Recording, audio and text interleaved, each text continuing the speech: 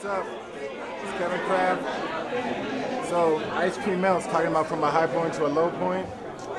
Only thing that comes to my mind is the time I was fired from this job. It was my dream job, working for this magazine.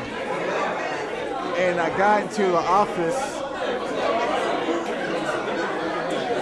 I got into the office really early that day. And when I got there, the editor asked me to come into his office.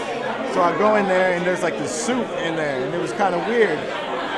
And the lady just said, "You can go ahead and gather your things. This is your last day." And I was just like totally devastated. It was my dream job. But actually, it was a high point at the same time, because after I left that job, it was a beautiful day. I went to the beach. It was the middle of the summer. It was beautiful, but that was my low point right there, though. I had to go through the whole summer looking for a job and living off of unemployment and just, eating macaroni and cheese and top ramen.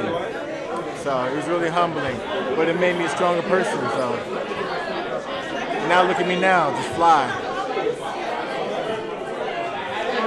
Straight up.